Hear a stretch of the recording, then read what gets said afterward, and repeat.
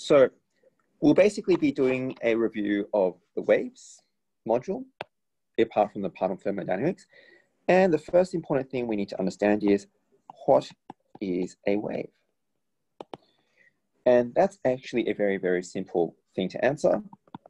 It's basically a result or a propagation of energy. So it carries energy from one location to another.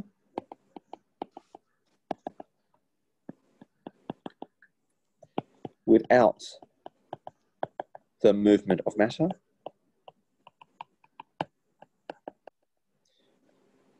And it's always a result of an energy disturbance.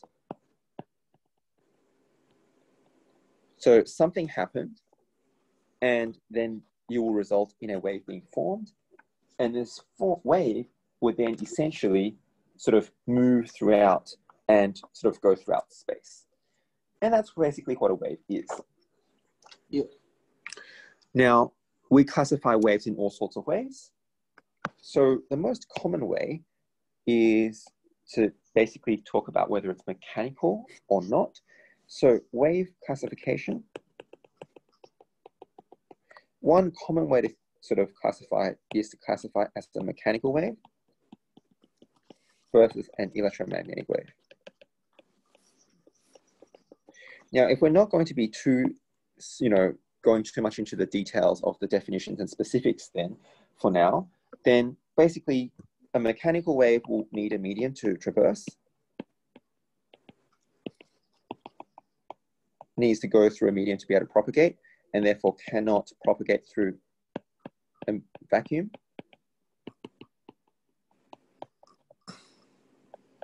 Whereas an electromagnetic wave does not require a medium.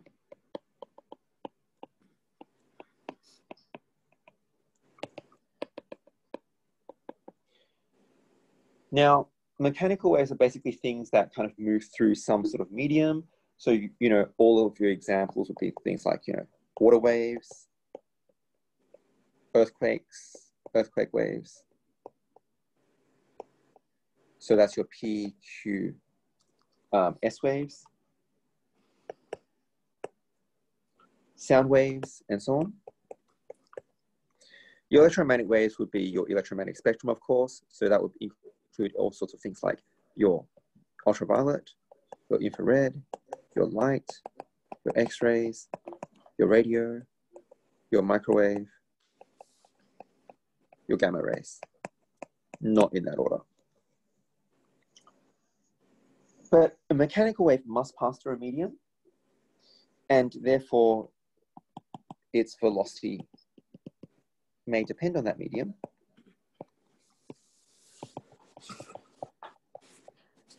And the mechanical waves go through a medium through essentially the collision of particles. So one particle hits the next one and causing it to move, whereas electromagnetic waves are fundamentally different. While the velocity still depends on the medium, the electromagnetic wave is a result of electric and magnetic fields oscillating. Yep.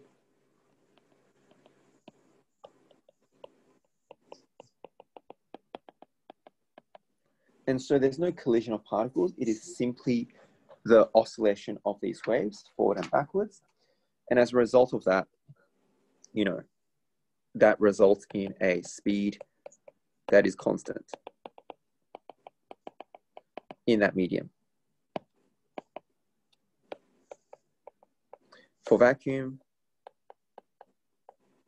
that's equal to C, which is 3 times 10 to the 8 meters per second. Okay. So your wave classification, we've broadly kind of described what's the difference between a mechanical wave and an electromagnetic, but you can classify it based on, I suppose, the type of wave. So we said mechanical versus electromagnetic wave. You can base on the sort of type based on its sort of propagation and time. So if it's a propagating continuous wave, otherwise known as a traveling wave, which is often the type we're talking about, or are we talking about a sort of pulse, so it doesn't keep going forever, or are we talking about a standing wave, right? One that is a result of an interference pattern, as we've studied. And the other is based on the oscillation of the particles.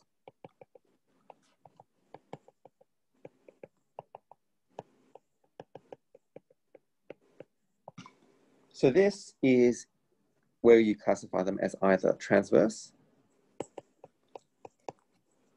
or longitudinal. And a transverse wave is where the particle direction is going to be perpendicular to the wave velocity. And the longitudinal is where the particle oscillation is parallel to the wave velocity.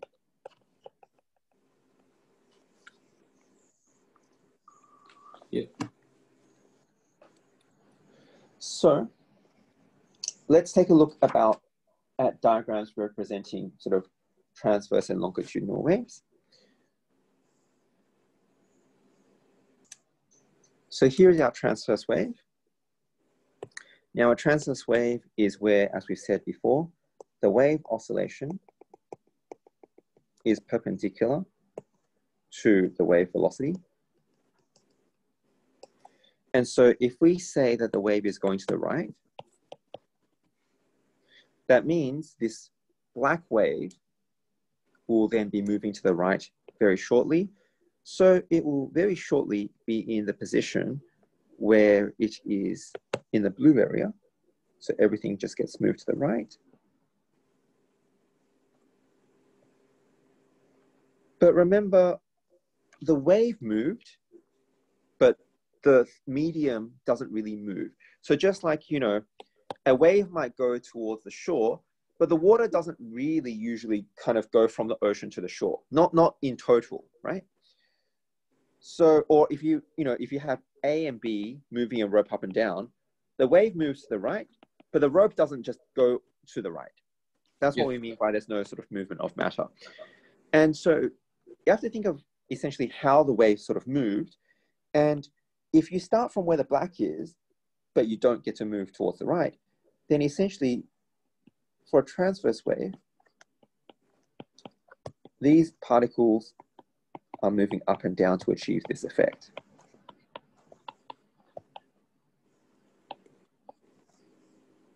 And so you can see that the particle is moving up or down, the oscillating up or down, but the wave is moving to the right. And because of this perpendicular relationship, that's why it's called a transverse wave. Now that's quite different to a longitudinal wave, which is much more difficult to draw, but we will try. So a longitudinal wave, the velocity is still going to the right. But what actually ends up happening is that these waves vibrate like so, which means that your particles are vibrating left, right, and no longer up, down. Your wave is still going to the right. And as a result of that, because the relationship between these is parallel, then this is called a longitudinal wave. Yeah. So here, you can see number one is a transverse wave. Because in number one, you can see that if we focus on a particular particle like this one, it is going up and then down as the wave goes to the right, the particle is moving up and down to make that happen. So Yeah. that's why 1 is transverse and number 2 is longitudinal. So you can probably see this sort of wave that's kind of passing to the right. And perhaps it might be more clear if I speed it up a little. Yeah. But basically, if you take a look, you can essentially kind of see a sort of wave pattern going to the right. And if we were to sort of change this a bit, perhaps that would make it even more obvious, right? You can see this sort of wave going to the right. But if we were to look at a particular particle's position, you can see it's moving left, right to make that happen, to achieve that. Oh, yeah. And as a result, this is going to be the wave is going to the left, right, and the particle is going left, right. And that is therefore your longitudinal wave. Now, if we have this diagram of a wave, then what we also have then is the ability to kind of recognize and label certain parts. So remember, this is called a crest at the top. And this is called a trough for a longitudinal wave. Now, the distance from a crest to a crest is called a wavelength and given the term lambda, measured in meters. Your longitudinal waves have something similar, but it's kind of given different names. So this is what's called a, well, rarefaction. And this here is what's called a compression. Yep. So a compression is kind of like a crest, but it's like a high pressure region. But we never call them crests really. And this is a low pressure region.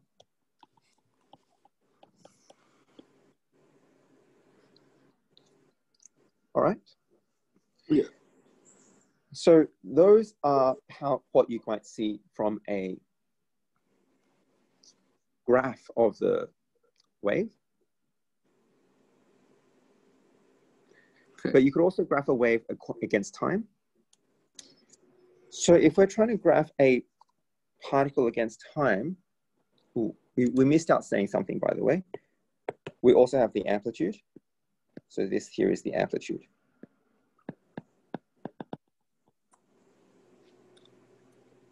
So if we're graphing a particle displacement against time, we can still read off the amplitude. But the important thing to recognize is that this here is no longer the wavelength. This here is now a difference in time, and that's called t, which is period. So the key things you need to know about a wave are, well, A, its amplitude, measured in meters, which diagrammatically is basically the highest displacement, the furthest a particle moves from its equilibrium position. You have the wavelength, which also is measured in meters, which is basically the distances between two crests or any 2 points in phase. You've got your t, which is a period, which is basically the number of seconds or time taken for one wave to pass. You also have what's called frequency, which is the number of waves passing in 1 second. And as a result of that, you can quite clearly see that t equals 1 over f and f equals 1 over t.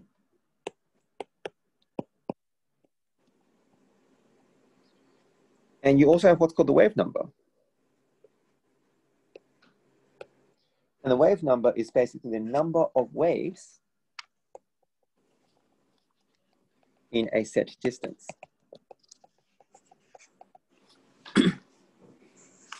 Okay. And so the wave number k is simply equal to 2 pi over lambda.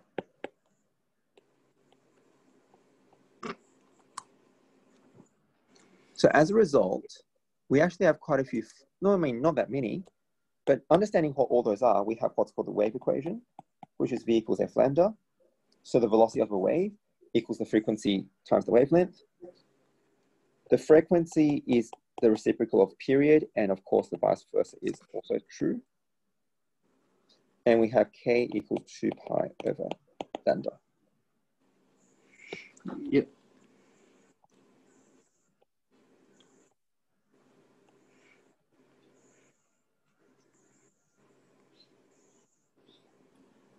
So the next thing we are basically considering is, well, how do waves behave? And we've said that waves basically undergo all sorts of different sort of phenomena, including reflection, refraction, diffraction, and what's also called superposition, which would lead to interference. There are other things like polarization and so on that you probably don't need to worry about right now, but it could be a good, useful precursor to year 12. But let's focus for now on reflection, refraction, diffraction, and interference. So reflection is quite simply governed by the law of reflection, or it follows the law of reflection, we should say, which means that the angle of incidence equals the angle of reflection.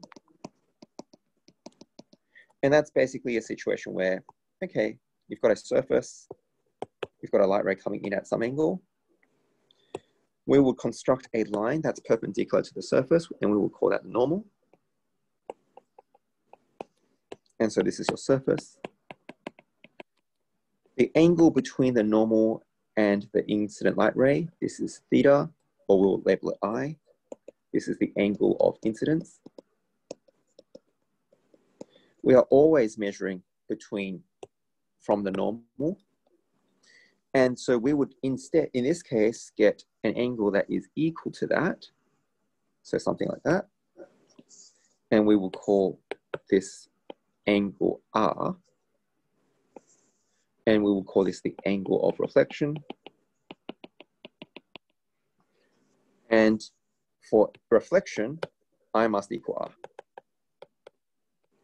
So this angle must equal this angle, and that's reflection. And what sort of things reflect? Well, things like mirrors. So reflection is simply when you've got a light ray coming in, it bounces back, angle of incidence equals angle of reflection, I equals R, and that's your reflection. And of course, later on, we'll be looking at ray diagrams and how they bounce off surfaces that aren't flat, but that's essentially reflection. Now, you've also got refraction. So refraction is essentially, you can think of it as a bending of the wave when it changes medium. And this is a result of the change in velocity. So when it comes to refraction, you'll have a medium 1 and medium 2.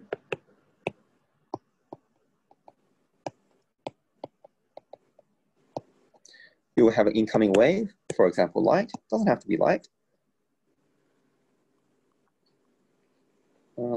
Let me do it like this. So I've got an incoming light ray.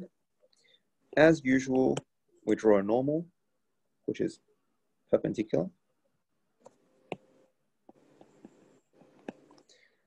The thing in between is basically your interface or boundary or interface.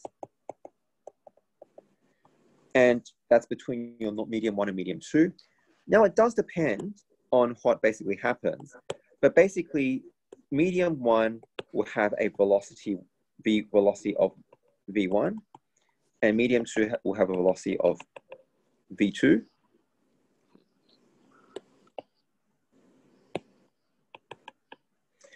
And if we have a situation where v1 is greater than v2, then you'll notice that this will happen. And we would actually define, as before, this to be I, and this is still the angle of incidence. And we'd still define this to be R, but quite clearly the way I've drawn it, I is not equal to R. In fact, in this case, I is greater than R. And this is now called the angle of refraction. Now, to be clear, refraction and reflection we're considering to be different things. We're not saying that the light doesn't reflect. There will still be some reflected light that we're ignoring in our diagram. So there'll be some reflected light. The light that's reflected kind of goes in that direction, which I'll rub off in a moment. But some light will be reflected and some light will be refracted. And how much gets reflected, how much gets refracted, just depends on your material. All right? Yeah. But we'll ignore the reflected light for now. Correct. So it really depends on your velocity. If it's V1 versus V2, if V1 is greater than V2, then this sort of happens. Of course, it could go the other way. So just drawing a very similar thing over here.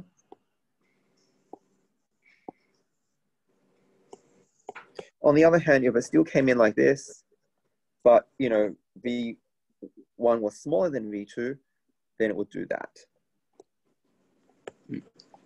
So this is I and this is R.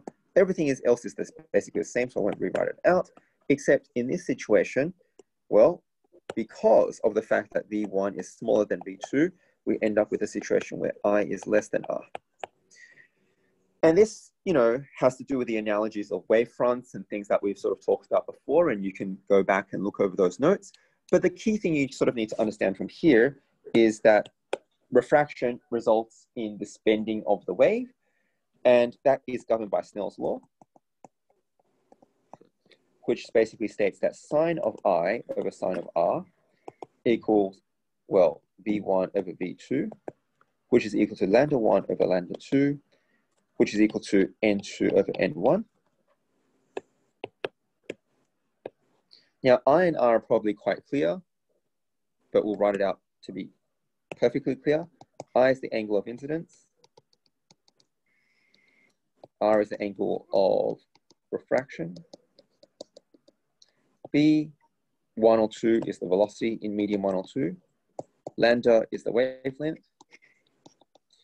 N is the refractive index. Now, is frequency in this formula? No. Does frequency change as it changes medium? No. Okay, so just keep that in mind. Note, frequency does not change.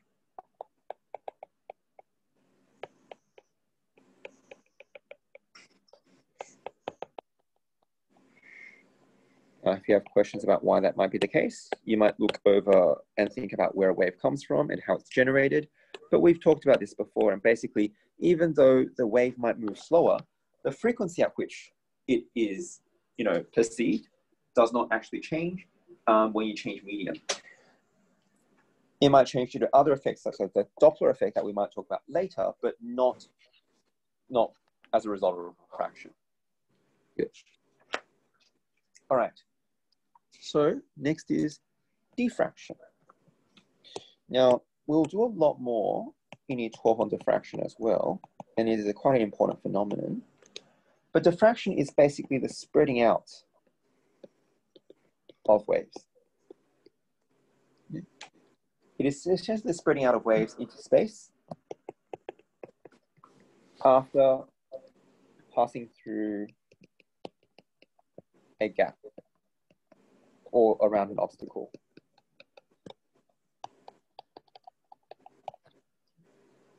So generally speaking, for significant diffraction, we need the wavelength to be similar to the opening size. So it just changes. Basically, you're spreading out the energy, but note that there's no change to the velocity of the wave.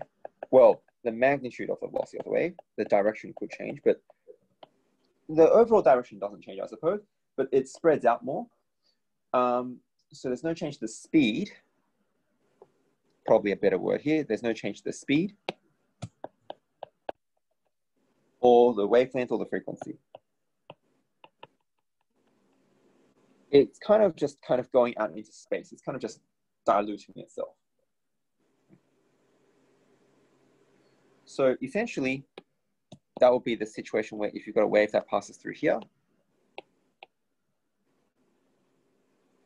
So if this is your barrier, and then you actually had a wave that was approaching kind of like this, these are your wave fronts. And you know that the velocity of the wave is perpendicular to the wavefront as always.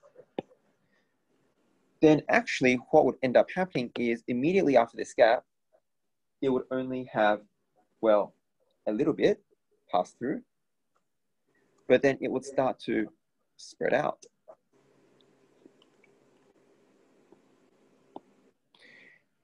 And if we're being quantitative about it, this angle will then define the amount of refraction. And it's called the diffraction angle. Those are things that will be studied more next year. But essentially, this angle changes depending on the gap and the wavelength. And so if you've got something that has a small diffraction angle, then it more or less just goes straight and doesn't really spread out. But if you've got a large diffraction angle, then you can see that it's spreading out more compared to something that has a smaller diffraction angle. Does that make sense? Yeah.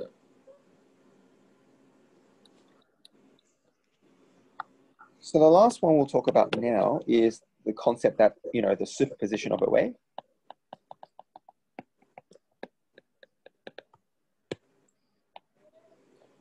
So superposition simply means that the waves can coexist in the same location.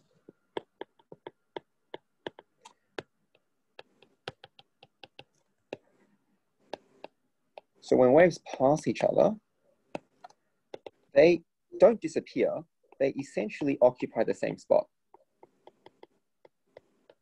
at the same time.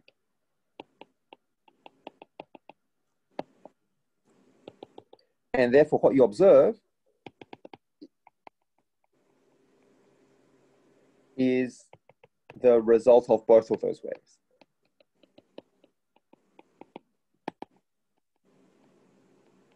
Essentially, you add the waves together.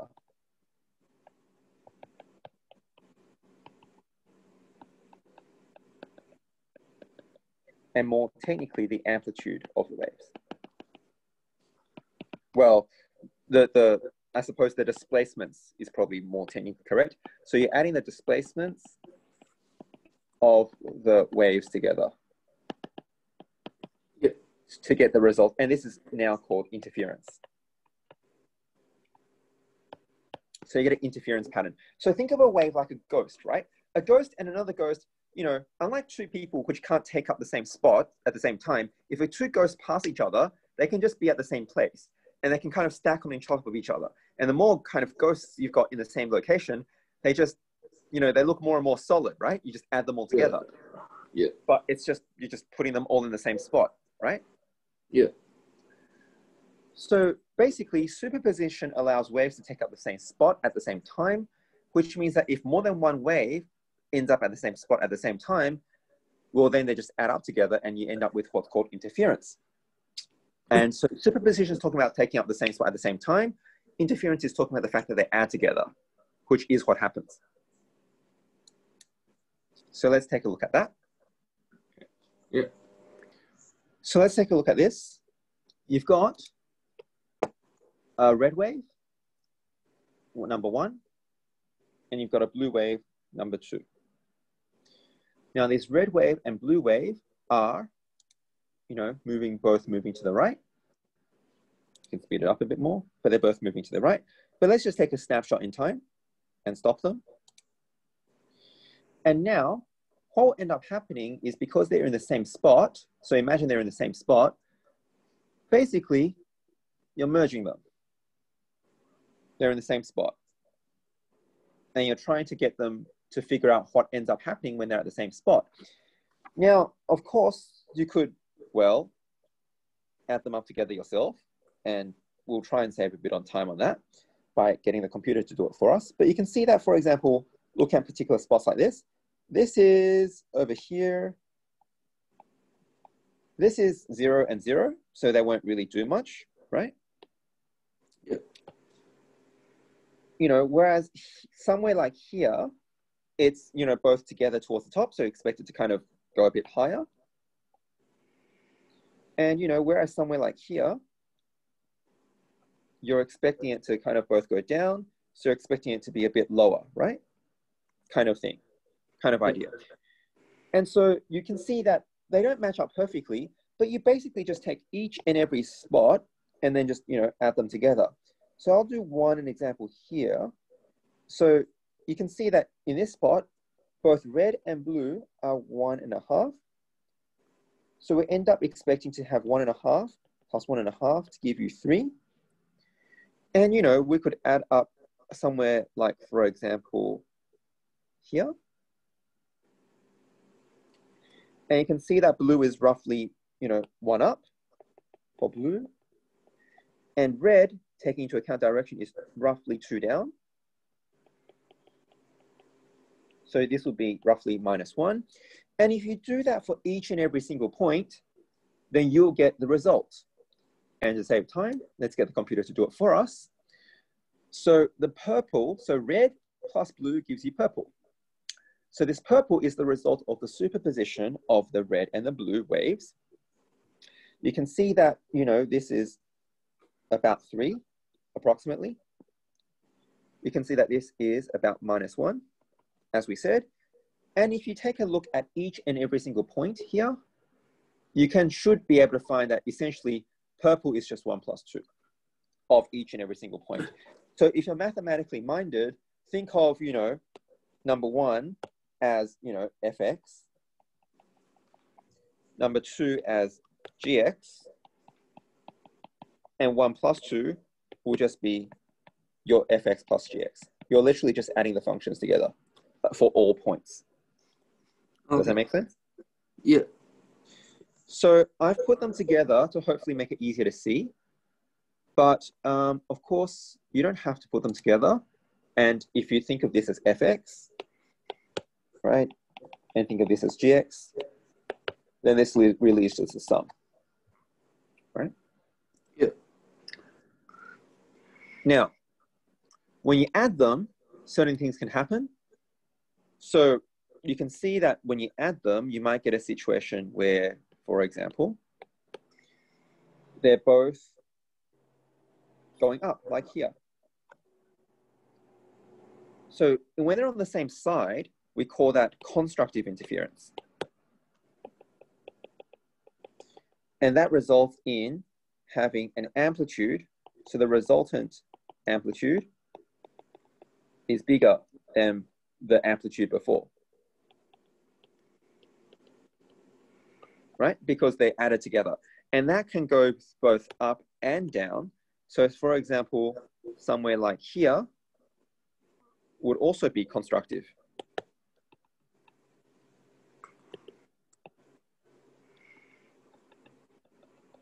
And you can quite clearly see that although the previous amplitudes were around, you know, 2 or so, this is closer to like, well, it's bigger than 2, it's closer to 4, right?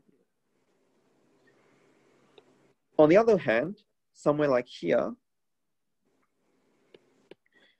where this would be destructive interference. And the reason for that is quite simple.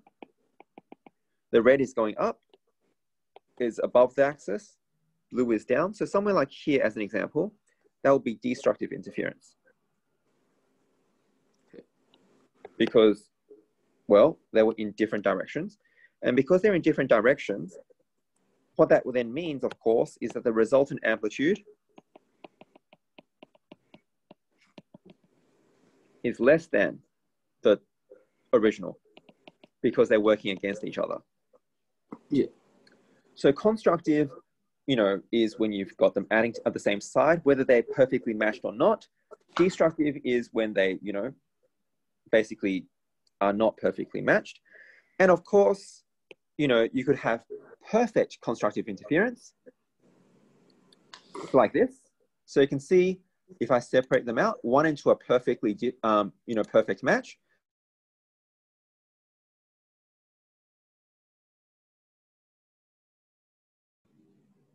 So I guess this ends up just being double. Single point here is perfectly, you know, perfect constructive interference, but that doesn't have to be the case, right? We could also have perfect destructive interference where you can see that every single point perfectly cancels each other out.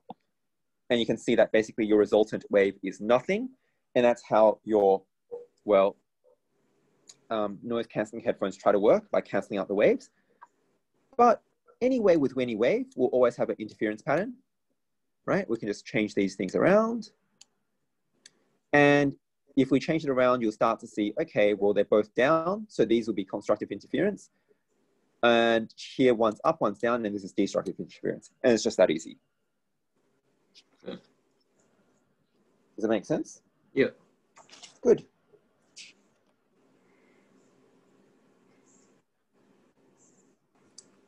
So the next thing we need to talk about essentially are standing waves, which we'll give you a diagram for in a moment. And will be a very, very important thing when we talk about that. But standing waves essentially are waves that appear to stand still and therefore not move in space. So they don't appear to be propagating. Now, this is actually an illusion, if you like, although we can think about them as standing waves and often do. They are usually the result, well, they're always the result of an interference pattern. But the interference pattern is usually from, you know, waves and the reflection of those waves.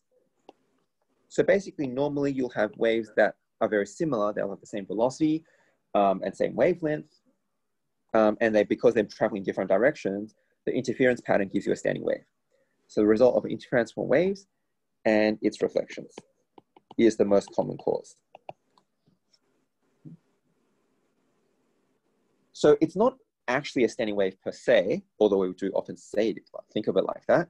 It's a result of one wave going, you know, forward and one wave coming back, and that gives us what we call, well, an interference pattern, which we call a standing wave. Yeah. So what do standing waves look like? Well, let's take a look. So here, we're going to separate out the 1 and the 2. You'll notice 1 and 2, they're basically the same wave. All the characteristics are the same, except one is going to the right and one is going to the left. So you can think of, you know, red as going to the right, and then after it hits some wall, it's bouncing back. So think of this as a rope. It hits the wall, so it gets bounced back in reverse. And so the blue is the reflected wave. Now, a reflected wave is still a wave, and it still travels, except this time it's going to the left. So therefore, if we get it to start moving, you can see that the red wave is going to the right, the blue wave is moving to the left. But if they are on the same rope, then they will superimpose, and that will give us an interference pattern. Yeah. And of course, we can, you know, stop it and then draw it out, and then stop it and draw it out, and then, you know, stop it and draw it out, and stop it and draw it out, and so on. But let's just keep those things in mind, roughly there and roughly like that. And let's get the computer to do it for us to save us a bit of time. So in this sort of situation, the red wave is going to the right, the blue wave is going left, but they do interfere. And as you can see, they basically fully cancel each other out. This is basically full destructive interference. And if you move a bit more and get something like that, then they're more or less full constructive interference. and you move a bit more and you get something like this. Then they're full destructive interference again. And you move a bit more and you do something like that. Then it's full constructive interference again. And then just letting it run for a bit, you can see that the purple wave, being the result of the interference pattern, looks like it's a wave that's not really moving. It seems to be staying in place. And in fact, you've got places like here, and here, and here, which have particles that don't appear to be moving at all. And those have particular names. So standing wave has a new type of name. So these are what we call nodes. That makes it hard to see. Let me use black. So these are called nodes. The points that don't move are called nodes. Now you can clearly see that on the other hand, we've got places that, well, represent particles that move from the minimum to the maximum, and they keep moving in between these spots.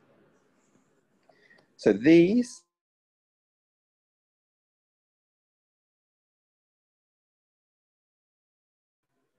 situations, these places that they are called antinodes. So these places that keep moving from maximum to minimum are called antinodes. So these yellow ones.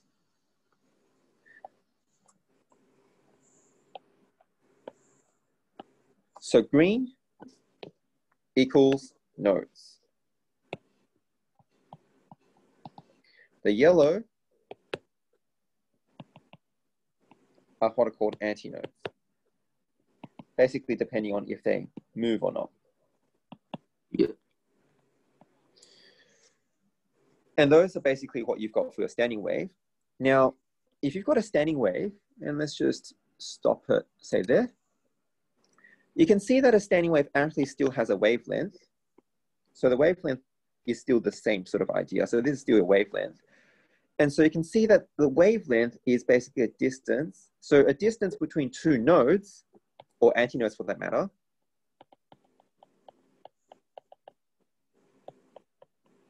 for a standing wave is half a wavelength.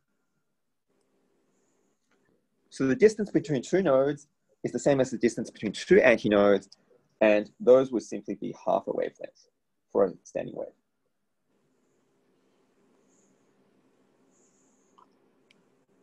Okay. Yeah.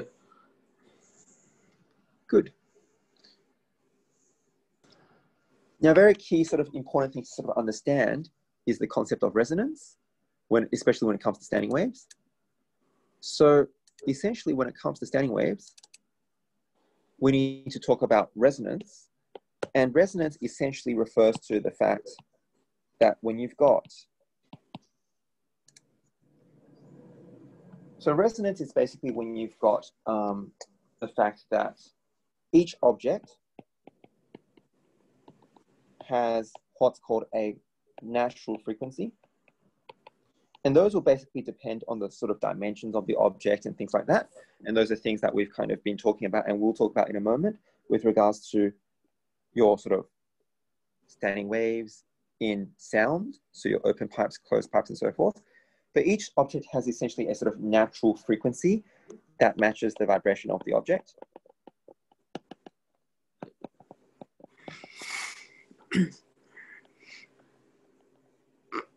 Now, if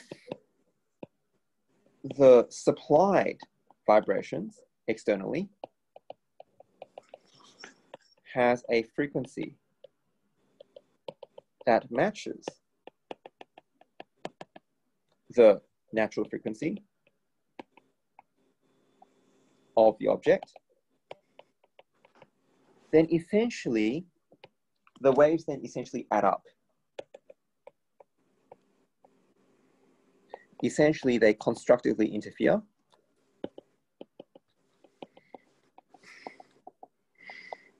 and add up, resulting in very large amplitudes, which therefore give very efficient energy transfers. And that could be a very good thing if you want to transfer energy across. So if you're trying to use microwaves to heat up food, we use 2.4 gigahertz because that's the sort of energy, that's the frequency that the water molecules will absorb. And therefore you get to try to transfer heat into the object, in this case, the food. So that's what we want to do in that case. But it could also be a very bad thing. For example, an earthquake. If an earthquake's frequency matches your building's resonant frequency, that's very bad news for your building. Your building is probably going to fall over if it's a big earthquake. Yeah. So that is essentially, and I think you study that in engineering as well. So that's sort of an important aspect of resonance that we need to sort of, consider. So now we'll consider sound waves. Now remember, the key thing with sound waves is that it is a longitudinal wave. So it therefore needs a medium. It's a longitudinal, which also makes it a mechanical wave. We normally want to describe how loud a sound is, and that is related to the amplitude. We are also sometimes concerned about how it sounds, in other words, its pitch, and that's related to its frequency. And it's basically the higher the amplitude, then the bigger the loudness. And the higher the frequency, then the higher the pitch.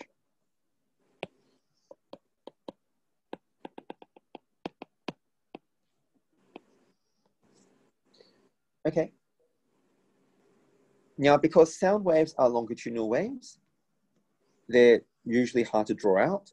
So often we study sound waves as transverse waves.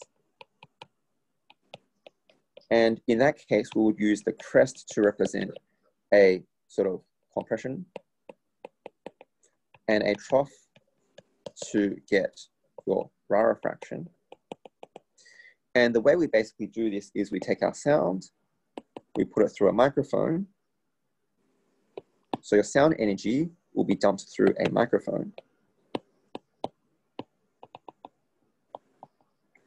And then your microphone will turn it into electrical energy, which you then put into the input of your cathode ray oscilloscope. And then you'll get a display. And in the cathode ray oscilloscope, this is time and this is displacement, or I suppose the voltage it's reading, and therefore it will read something like this perhaps in a very simple waveform, and that's how you study your sound waves. You give it a signal through a microphone. It's actually an electrical signal because it's passed through the microphone, and then you put it into the CRO and then you can read off the graph. So the CRO is essentially giving you a displacement time graph, so you can read off the period. You can't read off the wavelength, but you can read off the period of a CRO.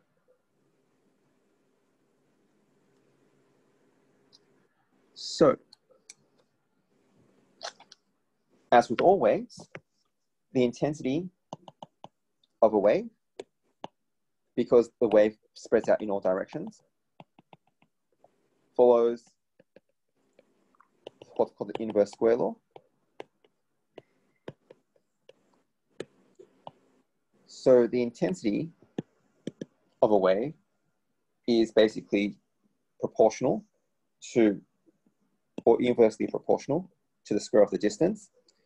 And as a result of that, if you've got I1 over I2, and you're comparing the two intensities, then that would basically be D2 over D1 all squared. But look, rather than focusing on the formula, just think of what that really means. What that basically means is if you double the distance, your intensity goes down by 4 times. If you triple the distance, then your intensity goes down by 9 times. Of course, if you reverse it, so if you halve the distance, your intensity goes up by 4 times. And so on. And so the key things to take away from this, I think, is that as your distance goes up, intensity goes down. Of course, as distance goes down, as you get closer, intensity goes up. And this is sort of common sense, right? The further away you are from a light, the dimmer it looks. The closer you are to a light, even if it's not a very powerful light, if you put it right up next to your eye, it still seems pretty bright to you. Yeah. And just remember, it's not linear. It is proportional to the square. So every halving of the distance means that you've got a, times 4. Yeah. So sound waves, after all, they're still a wave. So sound waves can, of course, be reflected. And that's basically the same idea, right? It still follows all the laws. It still follows V equals F lambda and so on and so on. So if it gets reflected, then we consider it as sort of echo. And sometimes if you have a sound that's gone away and then comes back, then, it might make the sound longer because firstly, it's the sound you first heard and then the echo of that sound. And the prolonging of that sound, in terms of perception, that's called reverberation. Now, sound waves obviously also diffract. And that's basically how sound spreads out. That's why when you talk to if you talk to someone face to face, the person standing next to them can also hear you because the sound wave's diffracted. In fact, if they stand behind you, they can probably still hear you because the sound wave is diffracting, right? Yeah. And the key thing to notice here is longer wavelength means more diffraction in general.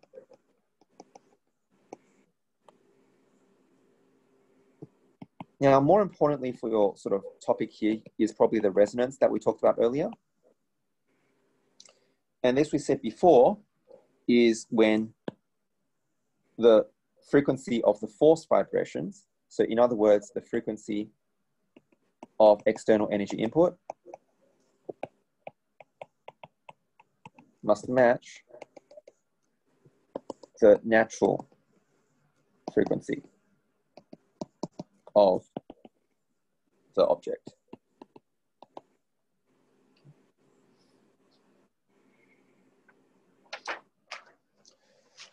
Now, when it comes to sound, we need to investigate the standing waves, essentially, of them in strings.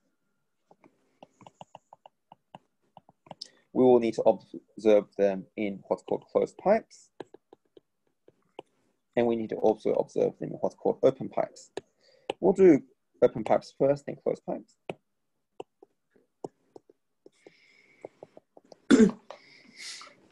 And we're going to be talking about, how they sort of work here. So if it's a string, basically your fundamentals frequency has a sort of wavelength like this. And importantly, that means for your fundamental, or otherwise called the first harmonic, must result in a frequency that is V1 over 2L. Yeah. And importantly, all harmonics are available. So basically, F2 must equal 2 times F1, etc. Okay. So for your fundamental frequency, fundamental wavelength,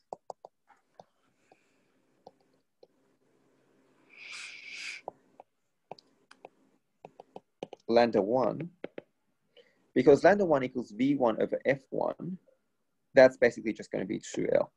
And you can kind of see this happening, right? Because if this distance is L, then that's clearly half a frequency, right? Half a wavelength. Yeah. And so in general, for lambda n, you're going to basically have a relationship where, if you like, L must equal n times lambda n over 2. The length of the string must be a whole number multiple of half of the wavelength. And in general, we'll also find that, let me just move this up a bit.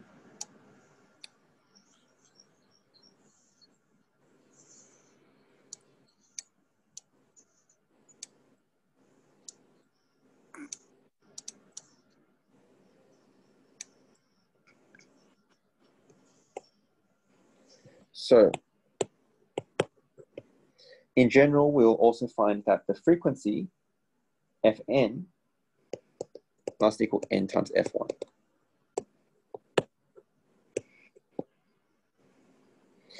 And that's the case for strings. You'll find that for open pipes, it's basically the same. So when it comes to open pipes, you pretty much end up with a very similar situation. So open pipes, you're going to have something like this and this, which means like that. And basically everything still follows. Your fundamental frequency F1 is still V1 over 2L. And all your harmonics are still available. And you still have the relationship L equals n times lambda n over 2. And F must equal n times F1. There's not really much difference there. The difference, of course, is not in the formulas, but in the fact that this is a string and this is a pipe. And on a string, these are nodes, and these here are antinodes, at least as far as displacement goes, right? Yeah. So I guess whether the ends are nodes or antinodes are different, but that doesn't change the formulas in terms of working out the, fundamental frequencies and so on. Yeah. Whereas for closed pipe, it is different. So remember what a closed pipe is. A closed pipe is when you're going to have a pipe, but one end is closed and one end is open, which then leaves you in a situation where this is an antinode, but this end must be a node. And when you do that, then what you'll end up with is, for your fundamentals, something like this. But that means if you were to continue drawing this out and so on, you'll find that your fundamental frequency, or your lambda 1 must equal 4L, and therefore your fundamental frequency is V over 4 lambda, V over 4L, I mean. And so you can see that the formulas are now a little bit different. And because of the way that the closed pipe is sort of drawn out, and if you need a bit more detail, you can look at the closed pipe thing we've been talking about before, it does not allow all harmonics. Only odd harmonics are possible. So basically, there is no, well, if you like, the F2, if you like, is 3 times F1. There's no 2 times F1. It's not stable. Right? So we end up with a condition where L does not equal n times lambda n over 2, but rather it's an odd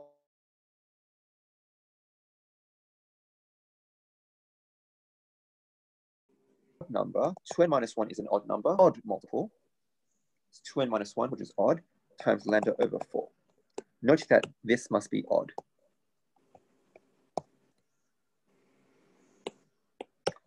And that would then mean, of course, that, well, your frequencies, Fn, would also just be an odd multiple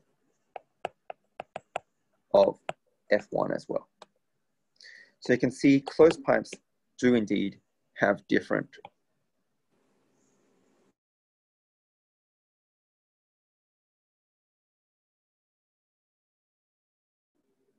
formulas and different situations. So the other thing you need to know, of course, is the velocity of a wave on a string. So these can often be sort of tested together with your understanding of string resonances. And this is just a formula where V equals the square root of T over M over L. V is the velocity in meters per second. T is the tension of the string in Newton. M is the mass. L is the length in kilograms and meters. But it's probably more useful to think of it as M over L, which is mass per unit length. So basically, we're taking the tension and dividing it by how the mass per unit length of the string. That ratio is then square rooted to give us the velocity.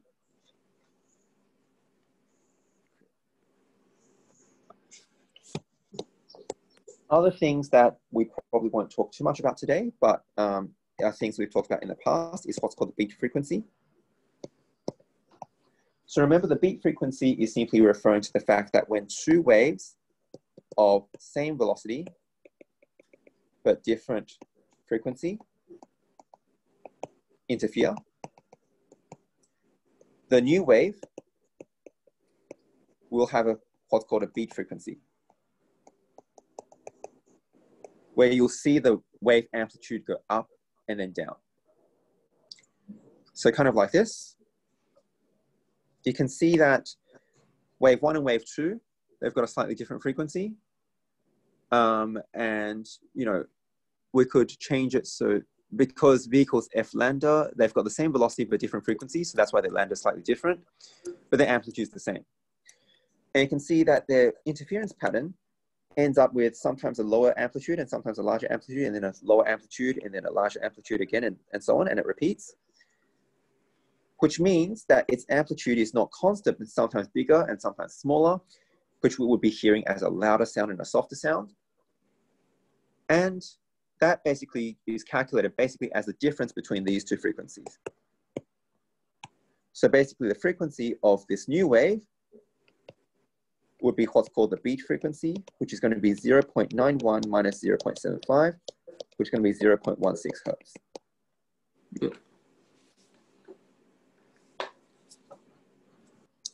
So the relevant formula, therefore, is basically that the frequency of, or the beat frequency, is simply the absolute value of f2 minus f1. You also have what's called the Doppler effect.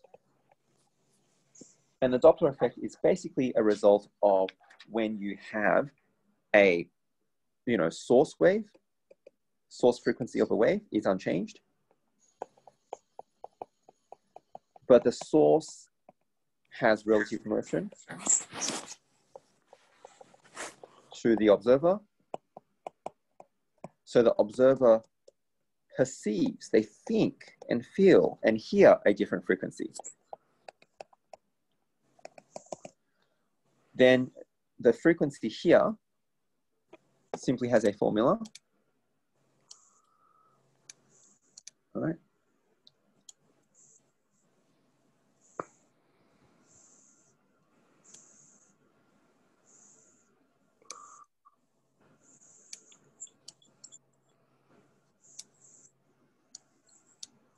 So the frequency here has a formula, which is the original frequency f times the velocity of the wave plus the velocity of the observer all over the velocity of the wave minus the velocity of the source.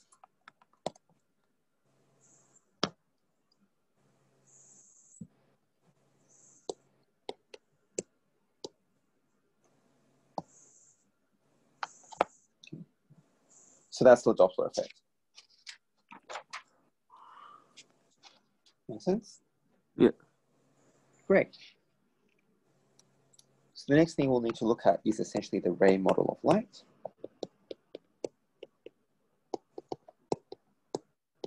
And how it helps us sort of get images.